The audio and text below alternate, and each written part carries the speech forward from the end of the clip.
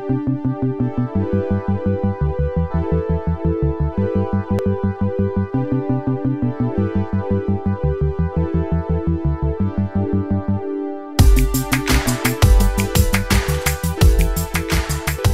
that time of the week again. It's the Shoal weekly podcast where we're talking about all things film, TV, and pop culture. I'm Joe. Joining me, as always, is Charlie. Hello. We've got Connor. Hello. And Ben. Hi, how's it going? If you're joining us for the first time, or if you're joining us from our social media platforms, thanks for following and supporting us. We really appreciate it. If you're joining us from our link tree, do make sure you go and check out our social media pages if you want to stay in the loop. And if you're following along on our socials this week, you'll know that today we're going to be talking about something different. It's a documentary film from Iran, 2011's This Is Not a Film. But before we get into that, how have you guys been? Busy, man. Busy week. Yeah. Have you had any time to watch any films?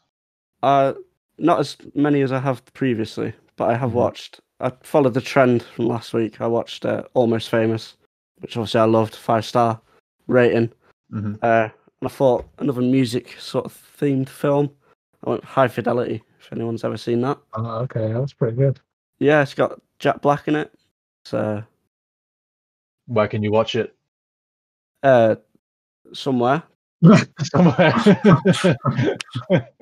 I love how you're such an advocate for sort of more independent streaming services like Mubi, and yet every time I ask you where you've watched a film, you're like, somewhere. Connor, what have you been watching this week? I've been watching a weird mix of things. So I watched some classics. I watched When Harry Met Sally on Valentine's Day, no less. And I rewatched E.T. and I didn't realise how long it really takes to get to the main meat of the story in E.T. If you rewatch it, there's like so much of these guys just like wandering around in the woods at the start. It like takes so long to get into it. And I watched have any of you seen Extremely Wicked, Shockingly Evil and Vile? I haven't. It was the film about Ted Bundy, which had Zac Efron playing him, and everyone was like, "This is really odd." And the trailer was like way too upbeat for the film, and it definitely wasn't like a perfect film, but it was pretty good. And like Zac Efron did a good job of playing such a awful person, and like you got a lot of like the mannerisms and stuff like. So I think it's a good film to watch for the acting. I think mainly. I always thought seeing the trailer, even though I hadn't seen the film, that Zac Efron would be good at playing Ted Bundy, because weirdly, it's so strange to say this about a serial killer, but he had quite a following of women who thought he was very attractive and very charming, and to put someone like Zac Efron in that role, I do think it kind of suited it. It's like Charlie Manson, wasn't it? Because he had quite a few female followers that adored him as well. It's weird how sort of cult-like atmosphere of it, that they just love the guy. Let's maybe not go down that road today. It was like that the Netflix series You, wasn't it? You know, that's the stalker, and everyone was just like raving about the guy. It was, I can't remember the actor's name, but he's the one from Gossip Girl. And then he was like on Twitter, like, "Why do you like my character? He's an evil psychopath who kills women. Like, don't like this guy." And everyone's like, "Oh my god, love him." Speaking of weird cults, no doubt Ben has been catching up on Discovery of Witches this week. Yeah, I watched the season 2 finale, got that out of the way. That was amazing. And I immediately Googled when season 3 is coming out, and found out they just finished filming this week. So probably have to wait till probably like the fall for that to come out. But I actually did watch something else this week. I watched In Time, another 2011 film. With Justin Timberlake and Amanda Seyfried, which I actually have not watched for a while, and I really enjoyed it. It's quite a fun film. Justin Timberlake isn't everyone's favorite person at the moment. I know that. That's all I know about Justin Timberlake at the moment. Oh no, what's happened? I'm not too familiar about the story, but I know he had to apologize to Britney Spears, someone else. I'm not too sure. It was all show business. Right. Okay. Yeah, that whole Britney Spears saga is pretty messed up. What about you, Joe? What have you been watching? I watched Parasite this week, actually. Nice. I know it's something that we're probably going to visit in the future, but my housemates hadn't seen it, and I took the opportunity to watch it. It's the second time I've seen it, and it just gets better every time, really. It's the way the cinematography tells the story as opposed to the script. It's quite a it's quite a masterpiece in storytelling, really. And yeah, it's great for the Korean film industry. It's the first non-English speaking film to win Best Picture at the Academy Awards, so it's definitely one to watch. But yeah, no, it's also been a quiet week for me as well. I'm currently in the process of moving house, so not a lot of time to sit around watching films. But I did actually find time to watch This Is Not a Film this week, and I really enjoyed it. So I'm really looking forward to talking about that. However, it's been quite a busy week for film news as well. I know we've seen the Mortal Kombat trailer. Did we all get a chance to watch that? Yeah, I like the look of it actually. I have to say, I'm quite a fan of the games though. So, but I like how they're just going sort of all out action with it. Like there's some ridiculous, even just in the trailer, you can tell there's going to be some ridiculous sequences in it, like straight from the fatalities in the game. And I think that's probably the way you've got to go with a film like that. You can't make it too gritty and real because it just won't come across seriously. Do you know what I mean? So I think it looks good. I think it's come out at the right time. If you look at the success of like the Fast and Furious franchise and John Wick, these hyper real kind of action films, they're becoming very popular now. So I think, a few weeks ago when we looked at Dread, if Mortal Kombat had come out at around the same time as Dread, I think it would have suffered the same kind of fate. But I think Mortal Kombat's going to be a good popcorn flick, I think, for sure. Is there a release date for it yet? Because I didn't see that. It's quite soon actually. Quite a late trailer release. Yeah, it should be April time, start of April, on HBO Max and eventually, I guess, other international streaming services, because we don't have HBO Max here in the UK. It will be going to cinemas as well, wherever cinemas are open, but I'm not getting my hopes up here for that. So probably catch it on some kind of VPN. Who knows? We might have a conversation about it on here sometime. Yeah, that'd be good. Speaking of HBO Max, Zack Snyder says he's working on another project for them. He's going to be developing a King Arthur film. I think he's found quite a nice home working for HBO Max, because since the acquisition of Warner Brothers, like the whole Warner Media Group by AT&T, they put a lot of focus into HBO Max, because obviously streaming is the future, sadly for cinema, but it is. And I think with them giving him a lot of confidence in releasing his version of Justice League, I think he's excited to develop something about King Arthur. But I'm not too sure how accurate it's going to be, but I know he always makes a really good looking film, so I feel like it would be sort of like 300 style. Yeah, there's been a lot of King Arthur films. I really don't know if we need another one, I'll be honest. I don't know. I quite liked the last King Arthur film. It was the Guy Ritchie one. Was it Guy Ritchie? Yeah, I think it was Guy Ritchie. So it was action everywhere, and it was like some epic music underneath. I quite liked it. It was a bit. It wasn't trying to be as realist, because there was like 100-foot elephants in it, which was like a bit of a jarring opening scene. But you know what? Once you got into it, it was kind of an entertaining film.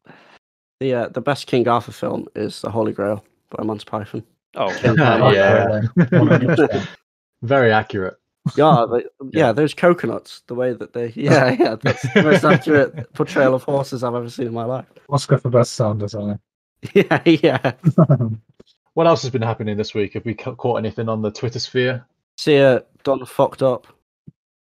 Did she? What has she done? She released a film about autistic people that wasn't very nice. Yeah. There's been a lot about this for a while. I've been following this a bit.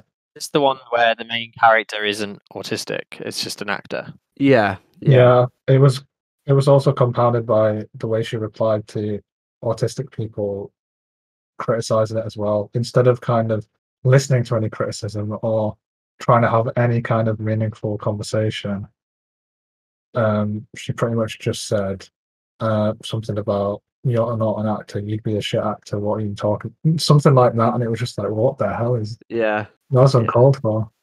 I saw that.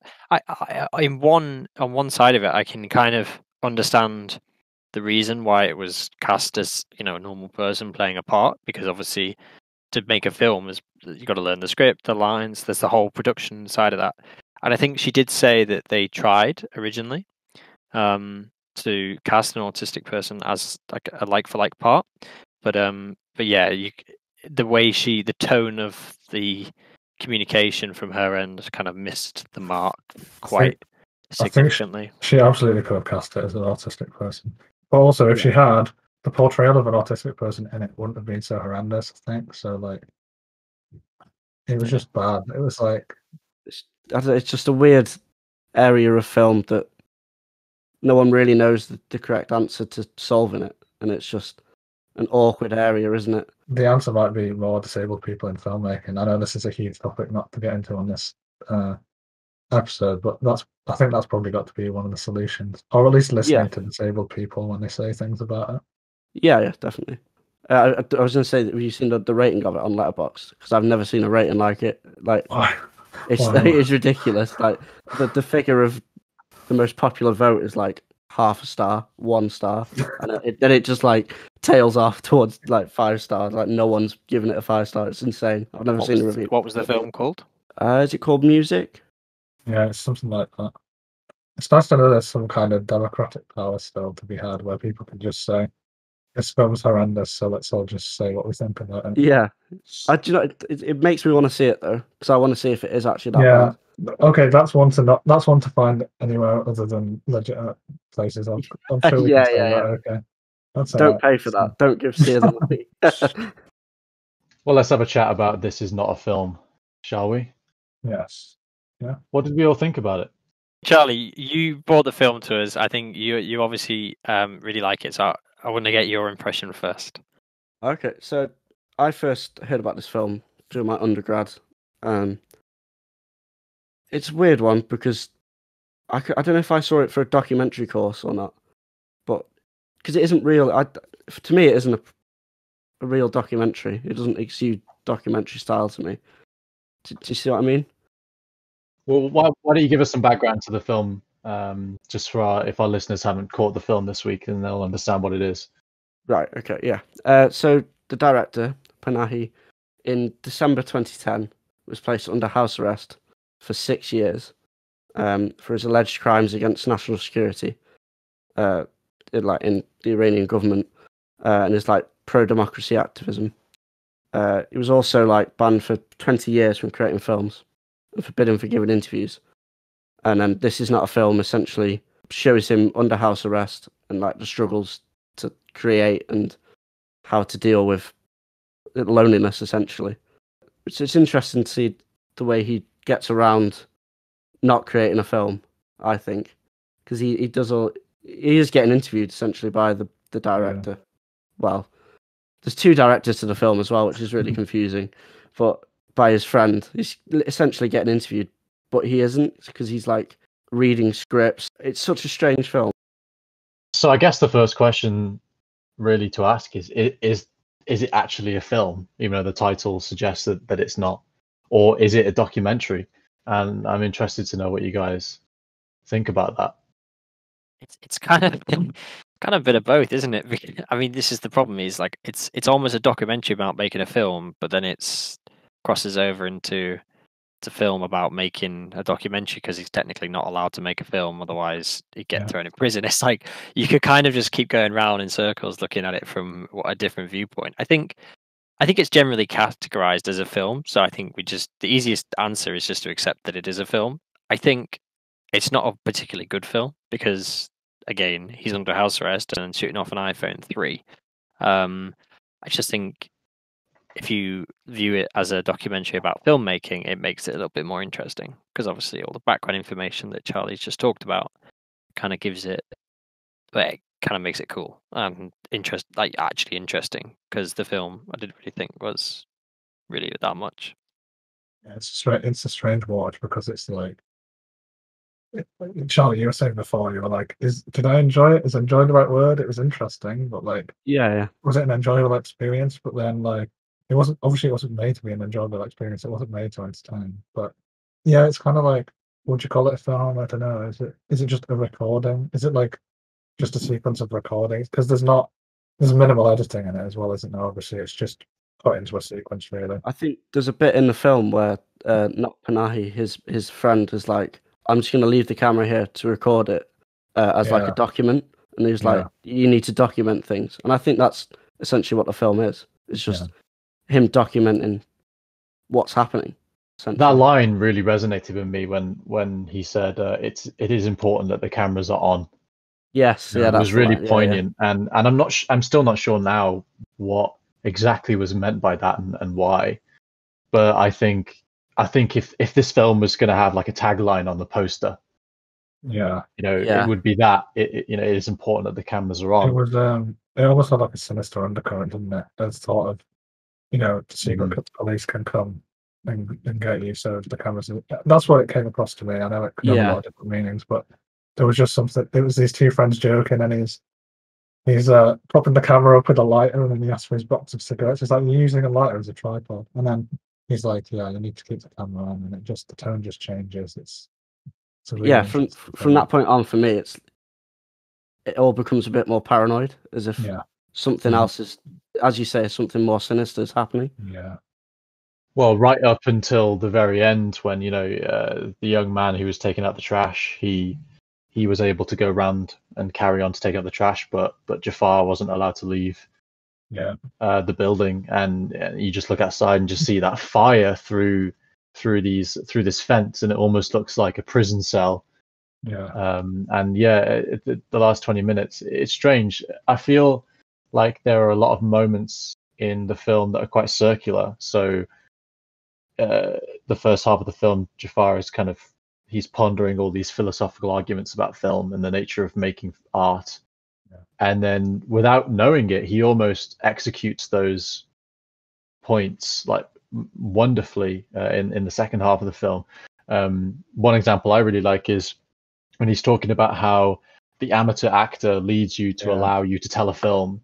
The actor does the directing for you so that you are able to explain it later on. And the same is true for location and stuff like that. And every time you think that the film then has direction, it subverts and changes. So if you consider the final 20 minutes of the film, the director's following this young man who is taking out the trash. So on some meta level, this really reflects back to Jafar talking about how actors allow the director to explain after the film has been shot. And Jafar chooses to follow this young man to hear the story of his life and his studies, and the story about how one time the police raided his sister's apartment. And it's almost like he seemingly chose to abandon his own beliefs regarding film, but in actuality, he executes the very things that he was philosophizing over earlier on when he was talking to his colleague, and that young man became the subject of that philosophy as well. He says, he's like, "Oh, you're turning me into the actor," like in part when he's in the lift, and then Jafar's like, no, don't say that. Like, you can't say that because then I'd be directing you, sort of thing.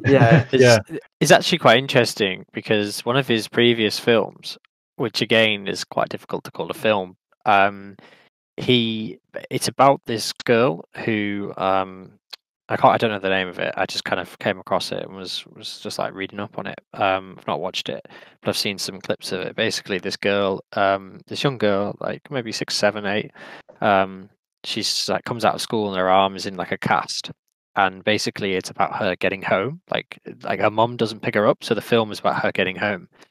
And anyway, so she follows this man and then gets onto a bus that takes her in the right direction. And basically, as they're filming it on the bus, she just breaks character, and the cameras are all rolling. Everything's going on. She just whips off the cast, throws it down, takes off a bit of her costume, throws it down, tells the bus driver to stop, and she's like, "I'm not acting anymore. I'm not doing this anymore." And she gets off, and she just walks off, but she's still mic'd up. So they're just like, what do we do? The main actor has just walked off. So they just decide to follow her around. And basically it goes from this film where it's scripted to almost like this, like it flips from, if this film was actually real, maybe that's what would happen. So it's her like mic'd up, like just like they're like hiding around corners, like filming her and stuff. And it's a very similar principle. When you said like the actor is basically directing where the film's going to go and what the film's going to be. It's just really weird, but it's interesting how a film that he was allowed to make kind of the similarity with the film he ended up making when he was under house arrest. Oh, sorry, not the film he made, because he didn't make a film under house arrest because he wasn't allowed to. Yeah, we didn't watch the film this week, did we, guys? No, there is no film of the week. No. sequence of recordings. This is not a podcast. I'll say as well. I think there was a lot of thought went into maybe not as much thought as the other films that he's made into the aesthetics of the film, because there were some shots that were really interesting. Like there's one of he's just stood on his balcony and he's watching these cranes work like outside his apartment, and it lingers on that for a bit, and it just like I don't know, it really struck. It was really interesting just purely visually, but then it was also like he's literally just watching the world go by in this huge bustling city while he's in the house arrest, and it was like, that was included as it's just documenting his day. He stood on the balcony for 5 minutes, but there was obviously some thought went into the subtext of some of the shots and things. I think that really elevates it as well. Yeah, I think that goes back to the whole circular idea of the film, because in effect, Jafar becomes the amateur actor and then leads the film, and that's not against the law for him. He didn't say anything. Or did it say anything about that? He couldn't act, or no, I don't think it did, because he said he could read a script. So he could read There we go. So there's just there are these wonderful parallels and wonderful kind of like ironies throughout the whole piece. One thing I actually noticed, it's probably coming from my theatre studies, is the whole production really seems quite Brechtian. If you're not familiar, there's a German theatre director, Bertolt Brecht. He was a drama practitioner, and basically I noticed there are a lot of parallels between Jafar and Bertolt Brecht, because they were both enemies of the state during their respective times. And to me, it seemed throughout the whole documentary that Jafar was trying to keep an artistic focus throughout this weirdly experimental shooting day.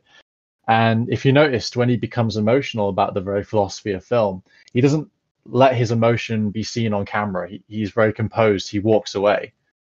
And if you're familiar with Brecht, that is very Brechtian, because he was rather against this sort of naturalistic, cathartic theatre of like the Victorian times. And he believed that while the audience believed in the action on stage and they were becoming emotionally involved, they lost the ability to think or to judge objectively about a situation or about something moral. And this was called the, I got it here, Verfremdungseffekt, which is like this alienating effect.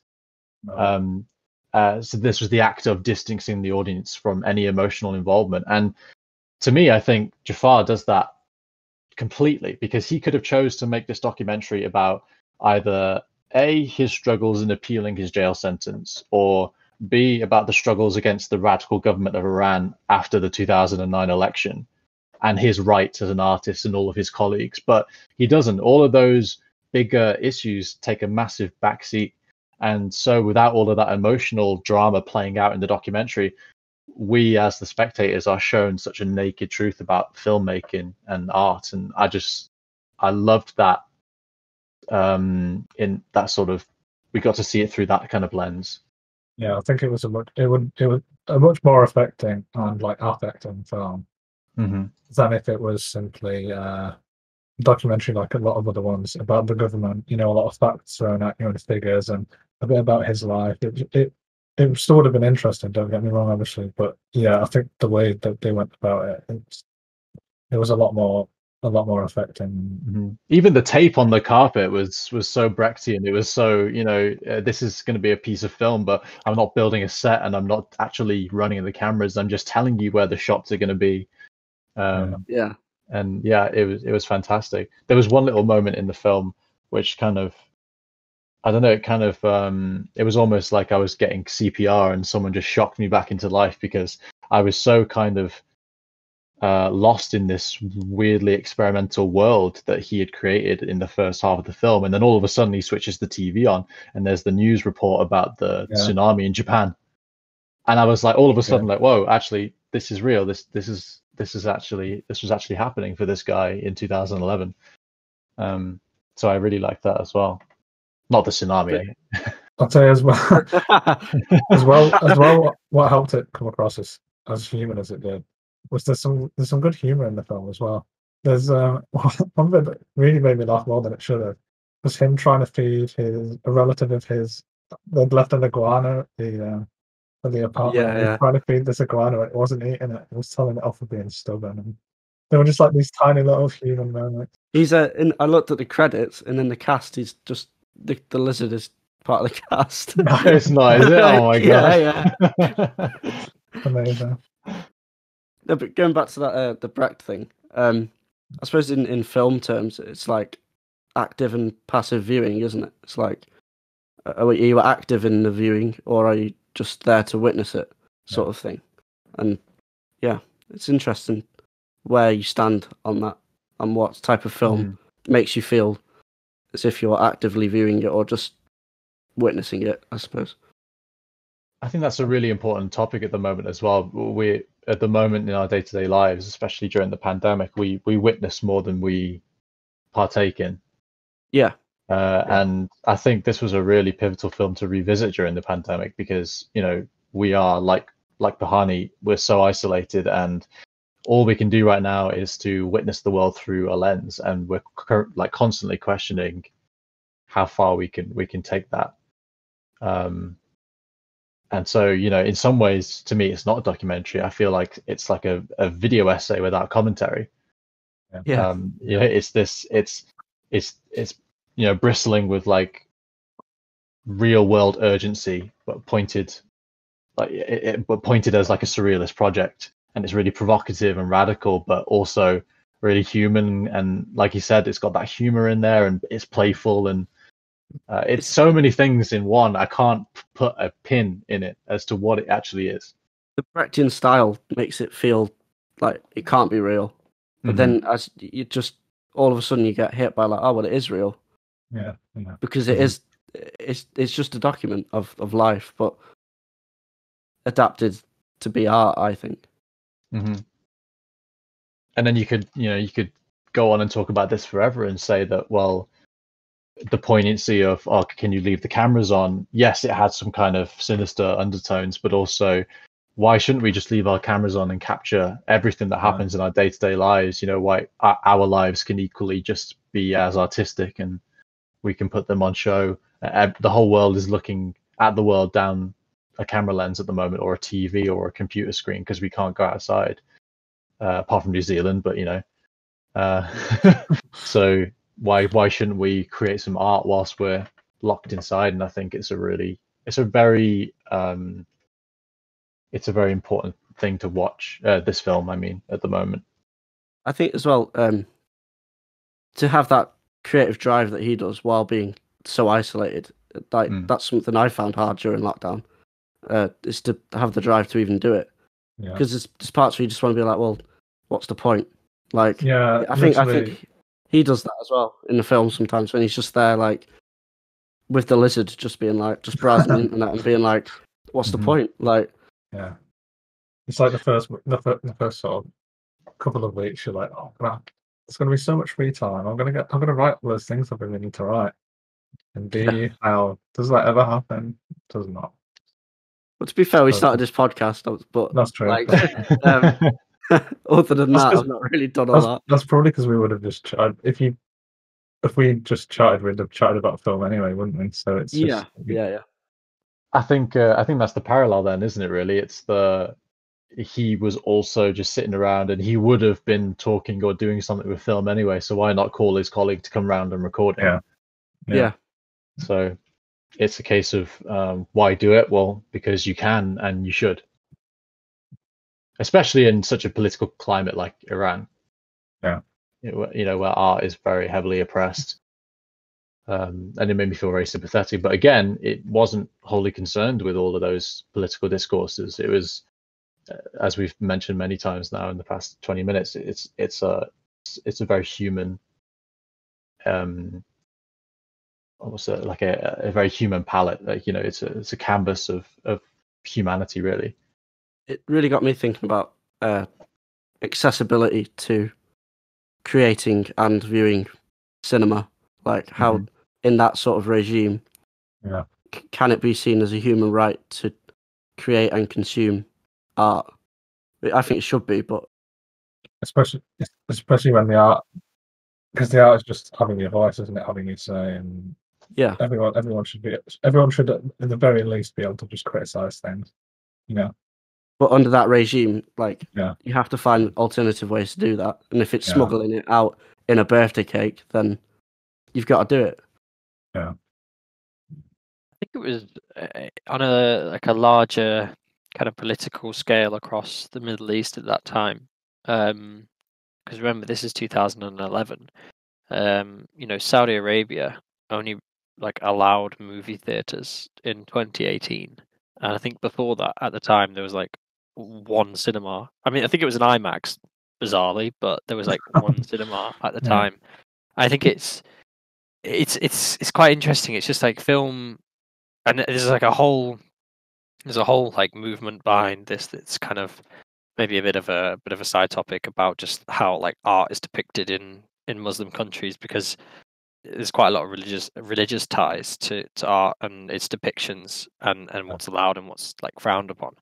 And obviously this is it's not about realism, because I think if your art is realistic, that's that's not allowed, or there was obviously, I think it's more a case of it's what's maybe a little bit more accepted than not accepted stuff.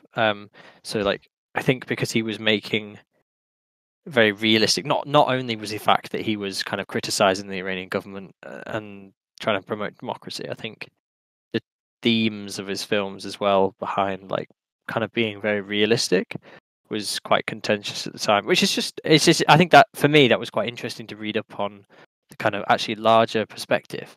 Why don't we see many films out of the Middle East? Well, it's because they basically don't make any, except for Egypt, which is quite interesting. There is some cool films out of Egypt, actually. But yeah, I thought that for me that was quite an interesting. Once I watched it and read up on it, I was like, oh, kind of got me thinking, and just explored that. So it's quite an interesting topic. Yeah, there was an amazing bit in the documentary. I keep wanting to call it a film documentary. I don't know. in the thing that we're not doing a podcast about, there was an amazing moment where the news announced that the government were all of a sudden banning. They were all of a sudden banning fireworks, saying that they were anti-religious. And then he just gets out his iPhone and goes to the window and records the fireworks. Yeah. When he shouldn't be making films, and when the rest of the population of Iran shouldn't be using fireworks, he gets out his phone and records them, which I was just amazing. It was fantastic. I love the bit when he's filming his friend, filming him. Mm-hmm. It's so that's such cinemaception. Love it. And his friend's like, we're going to sit here and record each other for the rest of the night. And he's like, yeah, if you want. I want to see a film about him and his colleagues doing that kitchen van. Yes, yeah. It's interesting though, when are you a filmmaker? If I was just to record us now, where's the line? Where's the division of being a filmmaker and just recording something for private consumption? Mm-hmm. I suppose you could take that argument as well into social media today. TikToks are 60-second films, aren't they? Kind of at what point, there's some of them are just jokes, but some of them are actually people making clips and editing and stuff. It's quite interesting. It's just generally filmmaking, because I think that's what the film talks about a little bit more, is filmmaking. Well, obviously, I think we can all come to a conclusion that this is not a film, is something completely different. It's a masterpiece in a form that really doesn't exist yet, and it's been great to talk about it. It's been great to talk about a film that is very provoking and makes you walk away and think about what film actually is, because at the end of the day, we come on this show and we talk about quite obvious things, and it's nice to actually sit and philosophize, which is really why, Charlie, you started this podcast in the first place. Is because you were looking to broaden the conversation about film, and this documentary, whatever it is, it definitely does that. Yeah. But hey, just before we go, we do have some news. This will be Connor's final podcast with us on a regular basis. He is leaving for a little bit to focus on other creative projects, and we just want to say that we wish you all the best with these, and we will be seeing you again at some point for some special podcast. I'd love to come back on. But thank you for joining us. Thanks for starting this with us as well.